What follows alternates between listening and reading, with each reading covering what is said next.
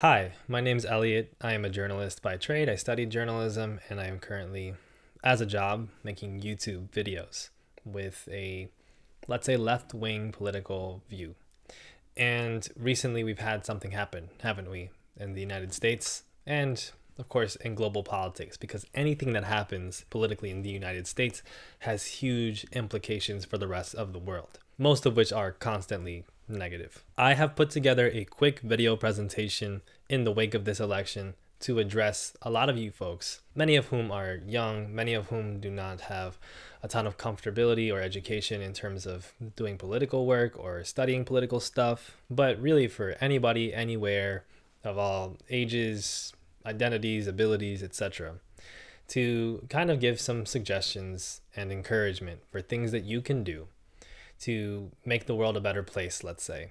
More specifically, to fight the ongoing creep of fascism, which is being incentivized and engendered by really both political parties in the United States, but especially for the new ruling party, the Republican Party. You might be of a different political inclination than I am. That's understandable. Many people have many different political inclinations, and it might be because of your family or where you grew up, or because you heard some information that sounds quite promising, or maybe misinformation, or maybe something that's true. My goal here is just to provide you with some information, some ideas, and some encouragement, particularly with the goal of, as FD Signifier, another cool YouTuber, said in a recent video, of creating dual power, meaning we have to build systems that work for the people who are being screwed over by the system that is currently in power. Systems of governments that exist, systems of economics, etc., are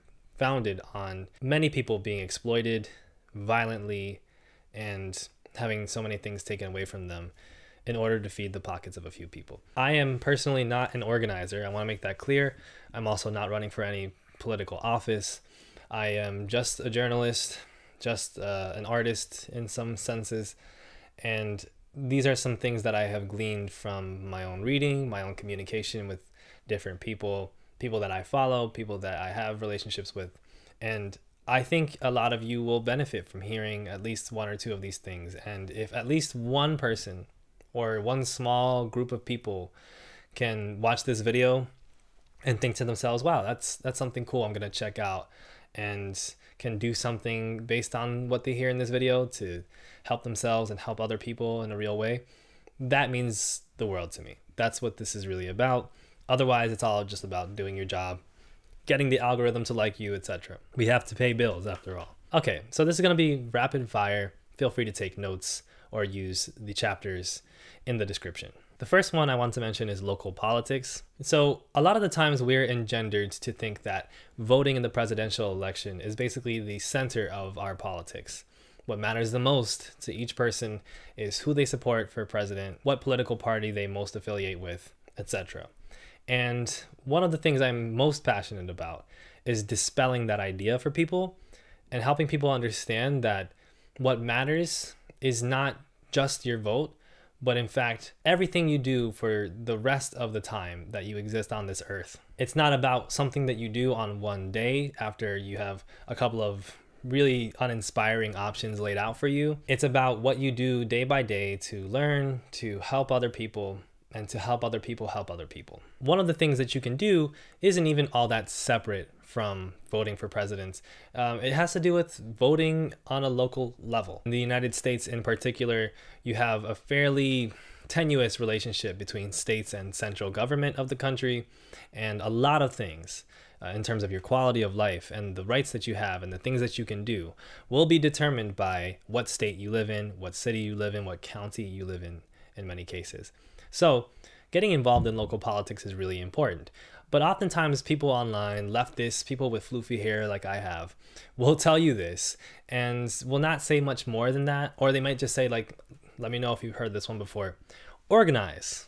Exclamation mark. That I want to take at least one step beyond today and just explain to you, for instance, how much difference there is in terms of what can be achieved at the local level and what is happening at the local level in many cases, and the reality of the political establishment overall. The government of the United States has its interests to manage. That interest is to maintain an empire over which there are imperialists, emperors, etc.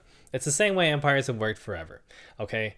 And there are millions and millions and millions of us, not just in this country, but really of the billions around the world, because like I said, everybody's affected by US politics, who essentially are being manipulated to act in specific ways in order to survive, with the ultimate goal of feeding the pockets of those people, let's say. And so at a local level, what happens is that there's much less of a direct connection with those larger entities, let's say, and that doesn't necessarily make it better or worse, but it does mean that, for instance, you can do more for a group of 50 people than you can for a group of 100.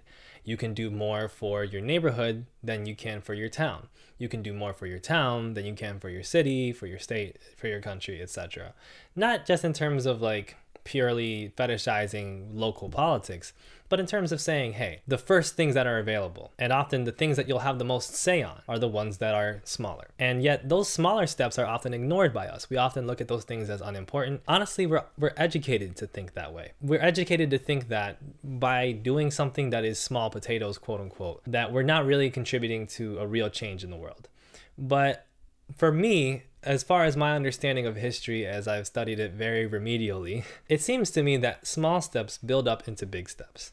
And so, for example, the state of Missouri in this past presidential election elected a Republican, right-wing governor and voted for the Republican presidential candidate, Donald Trump. And yet, people within the state voted for fairly left-wing changes, one might say. Derek Purnell, I'm going to quote for this tweet, mentions how Missouri went red for president and governor, mentions how on the ground organizing was able to codify abortion, win paid sick leave, and get a $15 minimum wage. And she shouts out this organizer, Kayla Reed, who is an executive director of Action St. Louis. So I want to shout that organizer and that organization out for contributing to those efforts. And these are the kinds of things that you can get involved with in your state level, in your city. There are these action networks, there are these organizations that mobilize in all types of ways, in ways that I certainly cannot be able to summate for you. But that goes to show that in that state, if you live there, there are huge changes potentially that are happening in your life in terms of how you can live in that state.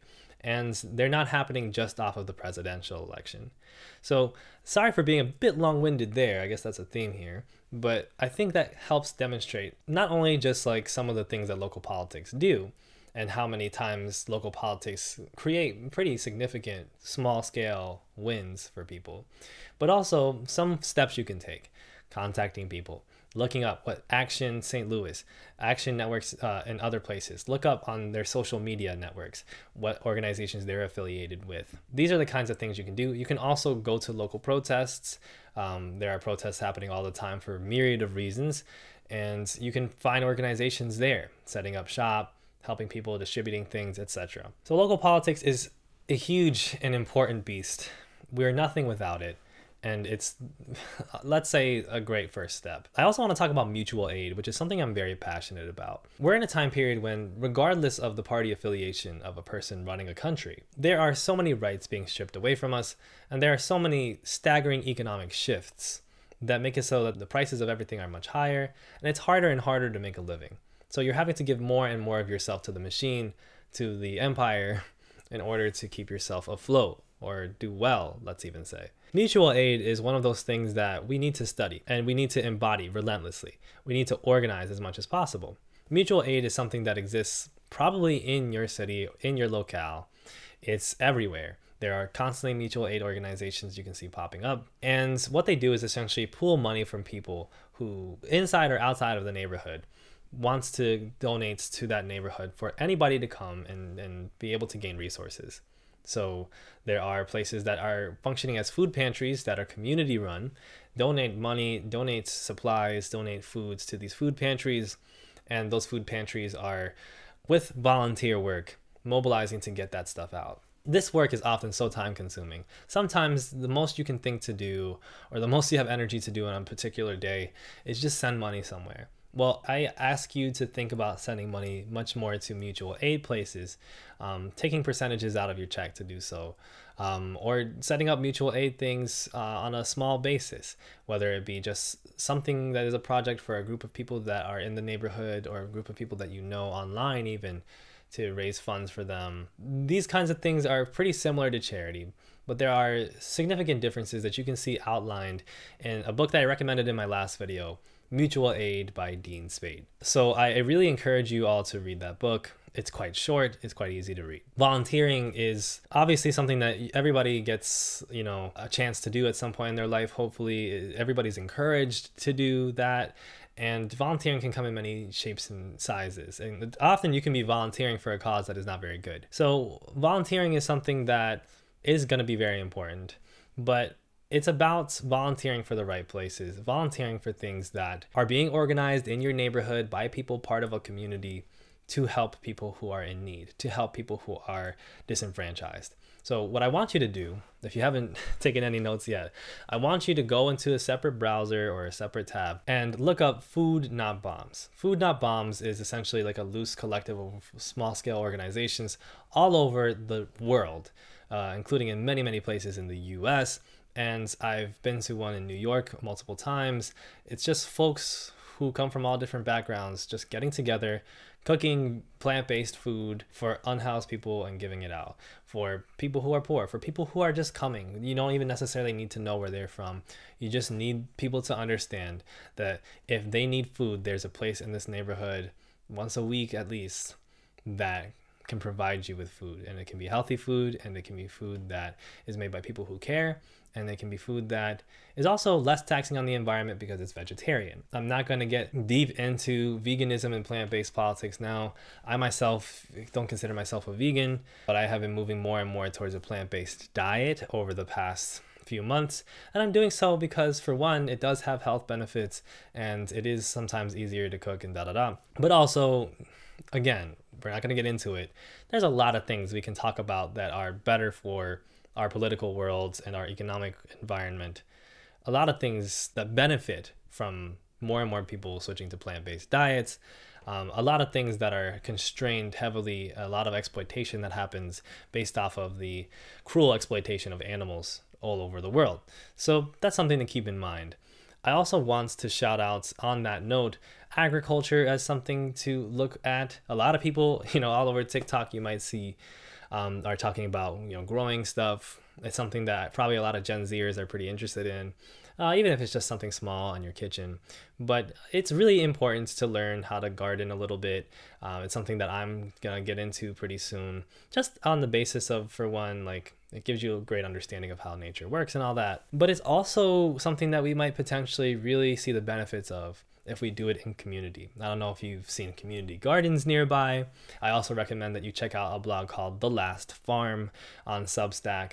If you subscribe to it, it has a lot of great information and ideas about things you can do agriculturally on a community basis, on a low-key basis. And again, especially when we talk about the kinds of food shortages and necessities for people under all types of crises in today's day and age, including climate crises that are extremely dangerous and have killed many people. There are going to be significant considerations that need to be made for, sustainable agriculture that can be used not only to send out to those people, but that can be built within those neighborhoods as an alternative to relying solely on purchasing from corporate entities who are constantly making their food way too expensive and way more unhealthy.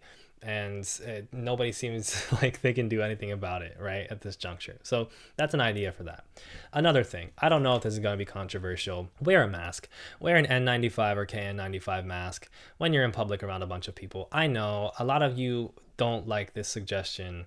A lot of people also maybe feel a bit tentative about vaccination, but I can assure you that both of those things are extremely healthy things to do for yourself and others. Like, literally not just for the consideration of disabled people and people who are immunocompromised and children and the elderly, etc., who are at risk of getting COVID-19 or other difficult illnesses, some of which are coming back into fashion right now. It's not just about that, but also about the fact that honestly your quality of life can go up just from masking and of course from vaccinating against certain diseases. I find that masking really helps me when it comes to fending off allergies sometimes. I find that it helps me not get sick as much, or mitigate the symptoms of sickness when I am sick or am at risk of being sick. We have not gotten rid of COVID. I want to point your attention to the People's CDC, organization that I've talked about multiple times on this channel, as a website which acts as the title implies, a sort of People's CDC.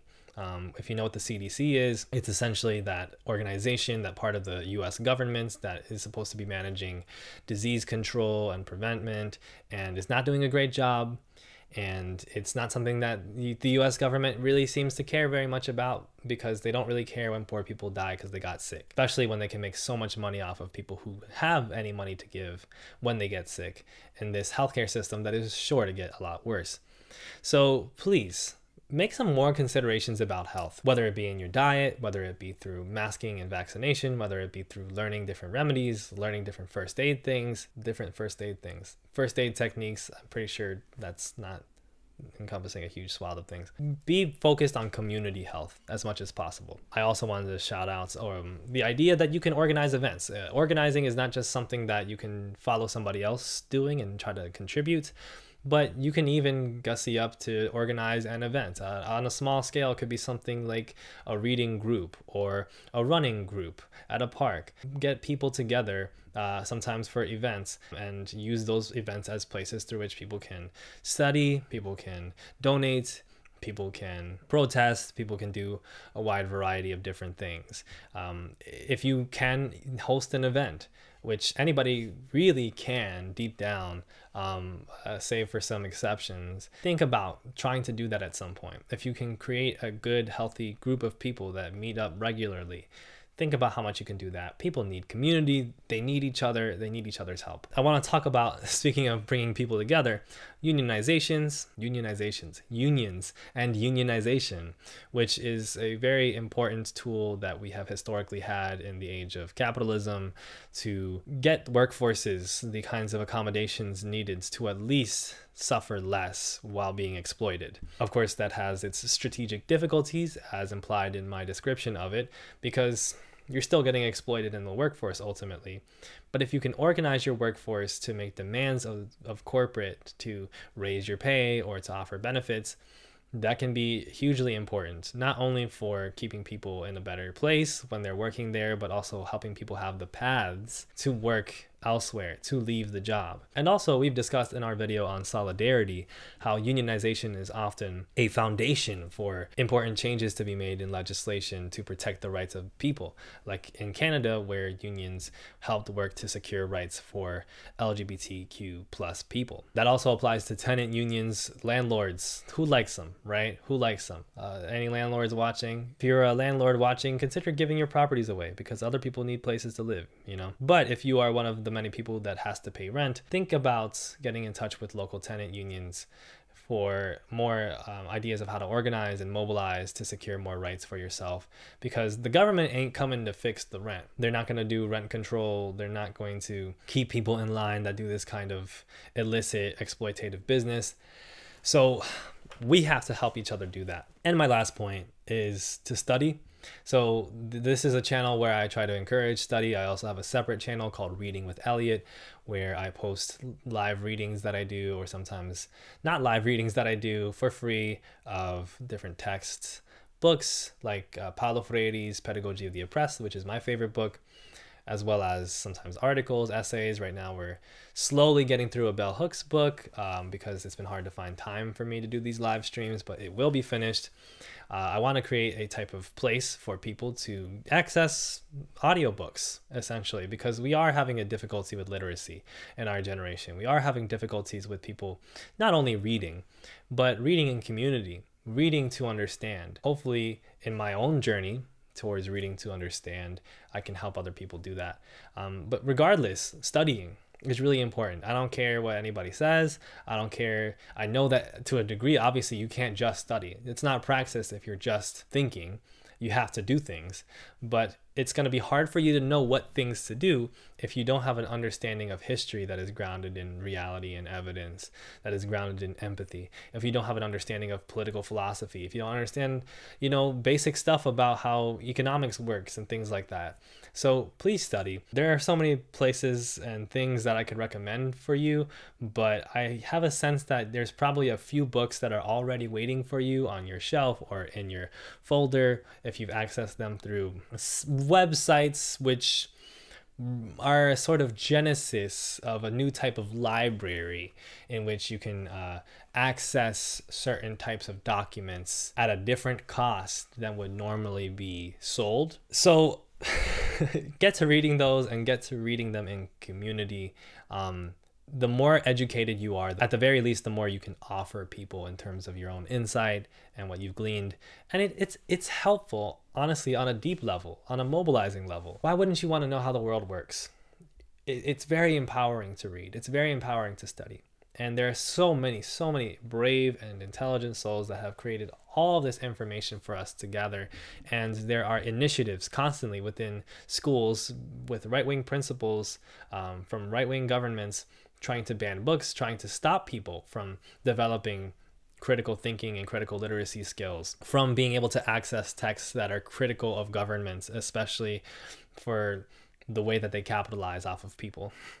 So, why not do that? That's basically my list right now. I understand if it's a bit disappointing, but hopefully at least one of those things might be inspiring for you to hear, or it might put you onto something. Thank you all for listening to me though, and thank you all for your patience. Thank you for thinking about doing something to help other people rather than just sitting back and watching through social media as everything seems to get worse and worse. This is the kind of spirit we need. That's the kind of energy and thought we need. We don't need people to continuously stick themselves in cycles of blame and anger that is not being put in productive places. So you can also support me on Patreon if you so choose, where I put interviews with friends of mine, friends of the show, other channels like Zoe B and FD Signifier. And that would be very helpful to keep things going well over here, which would be the goal for me in terms of doing my job. So before I say another convolutedly worded sentence, thank you, and I'm going to sign off now. Have a good one.